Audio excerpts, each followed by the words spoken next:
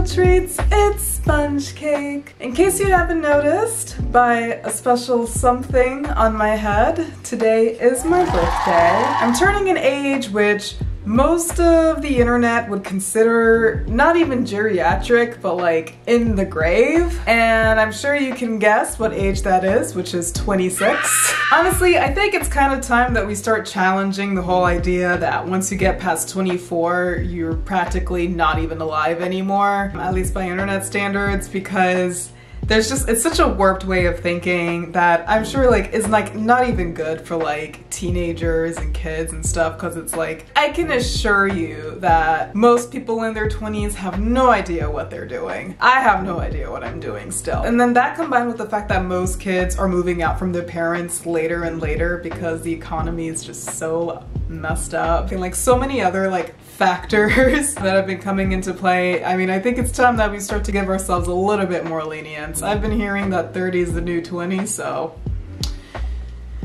actually I still have qualms with that too.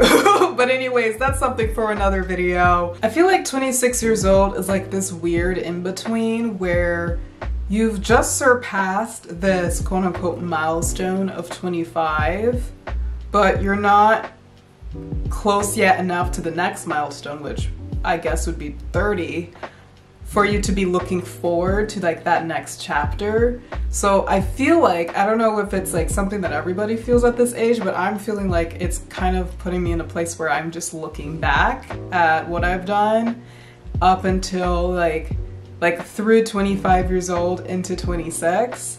And you know, I'll be honest, I'm not feeling too great. I know I've had a lot of accomplishments, but there's also a lot of stuff that I still have yet to do that I would have hoped to have accomplished by now. And one of those things that I've been reflecting about is like how I've like held myself back in a lot of ways from expressing myself the way that I want to. And part of that is in my appearance. For example, with body mods, there's actually a lot of body modifications that I've wanted. Not like plastic surgery or anything like that, but like tattoos, piercings, and like other types of modifications that I've like wanted to do, but like have been hesitant about because of how it would be received by the world.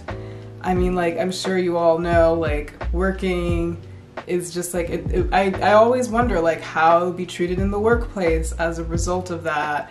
And would I be able to find a job and stuff like that? And like I think about like me being a black woman, like that already kind of putting a couple of bars up right away, and then to add on to that like body mods and all of that, I get worried about how that would kind of make things harder for me. And then beyond that fear of like how like I would be treated, I've also been worried about just regretting my body mods. Like anything that I do on my body, I get worried about changing my mind later about it. And I know like most people have like tattoos and stuff, they're always like, oh, it's like not that deep, it's not that serious. But then there's people that actually do end up regretting what they get. And I feel like I could be one of those people that's just looks at something and I'm like, oh my God, I wish I never got this. I wish I could take this off, but I can't. Yeah, it's been really hard for me to like commit to any like real body mod beyond this nose piercing, which was a bitch to heal, by the way. It took way longer than anybody said it would because my nose just kept projecting in and like it was just as getting infected and stuff. There was all sorts of like issues that like slowed down the healing process with this, and then that also made me get worried about like what hidden like complications can lie with me getting like another piercing or a tattoo or something like that. The main thing that I've been wanting the most though is a tooth gem. I thought, what better day than today for me to just be like, screw it, I'm getting me a tooth gem and take you guys with me. I've done some research online, and you know, some people say you shouldn't really do it because it can lead to tooth damage from not necessarily the glue, but not being able to clean behind the gem. So like you can have like cavity build, like you can have like plaque buildup, which can lead to cavities on the tooth. But then at the same time, I read that these tooth gems barely last like a couple months most of the time. 6 months seems to be the average.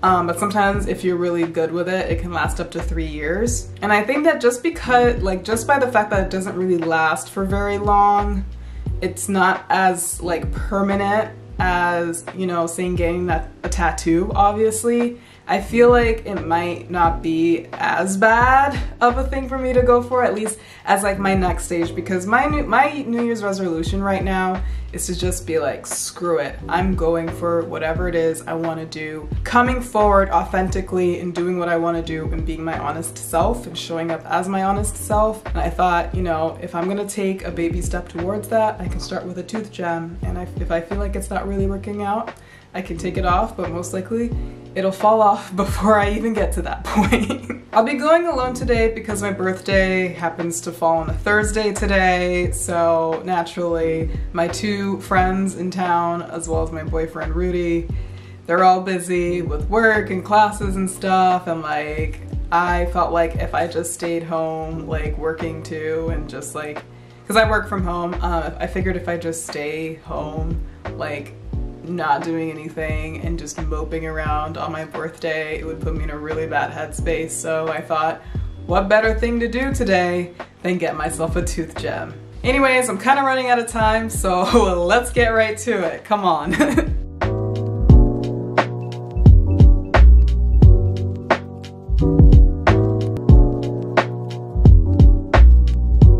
The name of the tooth gem artist is Graciela, and she kindly welcomed me right from the front.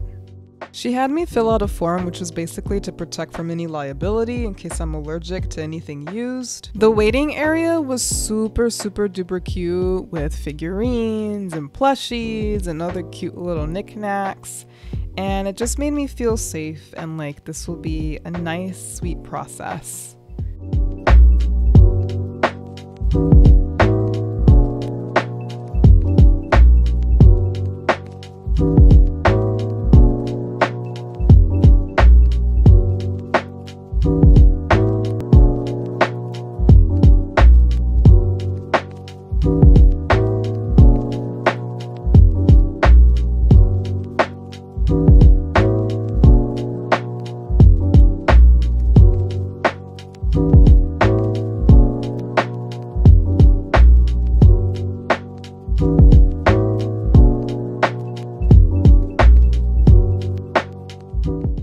I also thought that the tattoo stencils were so pretty and cool, like the kinds of art styles I'd want if I get a tattoo. So definitely filing this for later as a potential spot for my first tattoo.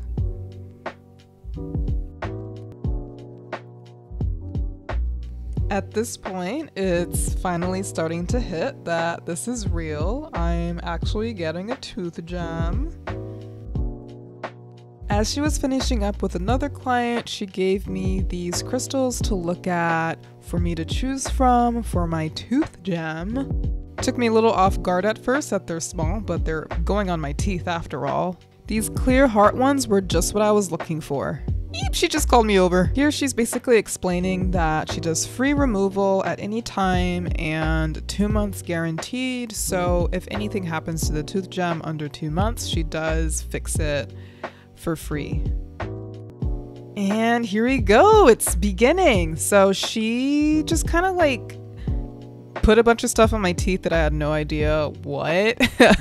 But it made sense to me because I figured it was to kind of just make the gem stick while I decide where exactly I want it to go. So kind of just, I think, scoring the teeth in a way without directly damaging it.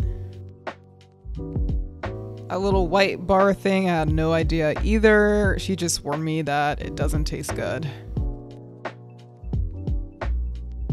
And here she is putting the little heart gem on my tooth. Not for real just yet, just for me to take a look and see where I want it to go, where it looks like it makes sense to me. I'm holding a mirror off camera for me to take a look.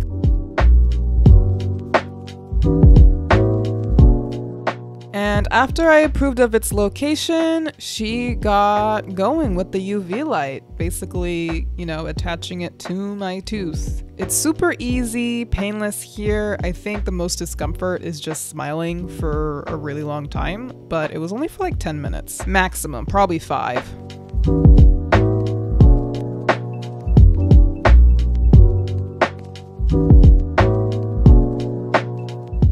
And that was it. I am obsessed with it. So happy. So happy. Oh my God. Ah! To celebrate, I took myself to a nearby Starbucks, which happened to be in Avance, even though I checked to make sure that it wouldn't be in a weird location so I can sit and be cute, but here we are. The barista was so sweet though. It honestly made it so worth it. I'm glad I ended up there. Every time I took a sip and got a little bit of ice, I got worried that it was my tooth gem that I was chewing on, not ice. But alas, it was still there. And I Ubered home. Oh my God, I'm so excited about my tooth gem. Ah! Look at it. Yo, it's just crazy. This is it, you guys. I'm gonna do a close up. Come on, you can do it. Oh my God, it's so cute. I requested that Graciela put it at like the center of it instead of towards the front because I kind of like that you can't really see it unless I like go out of my way to show it to you, because I don't know, like I said before, I was just like so worried about like different situations where like I'd be worried about like people judging me and stuff like that, or like not quite respecting me in certain environments like because of the gem. So I'm really excited that it's like perfectly placed. Like if I smile a little bit to the side, it hits the light. It's really like such a cute little detail, and I'm already thinking about, ooh, what if it was on both sides, etc. But wow, like I'm thinking also, after I got it, I was just like, wow, that's it. Because it was such a quick application. It was like, I don't know, like 10 minutes, like max. I think the longest amount of time spent was on like the UV light to like make sure it stays. And yeah, I mean, I got the tooth gem. I don't know what else to say. I feel like it was just not a big deal. And that's the thing, right? I feel like a lot of times we build things up in our heads to be a lot like more of a big deal than it actually is. But maybe that's just the case with this tooth gem or whatever, but I'm just so glad, like, I don't know, this like immediately like cheered up my spirits. I feel cooler and I feel like I'm more in line with like how I want to present and stuff. So this is so cool. And I got my little matcha drink. It's so freaking good. Like this matcha with pistachio cold foam, pistachio syrup as well. So good. Sometimes TikTok does get it right, so I definitely recommend trying that out. Anyways, thank you guys so much for watching. If you like this video, please don't forget to hit like and subscribe. And as always, love you guys. Until next time. Yeah! Time to open some presents.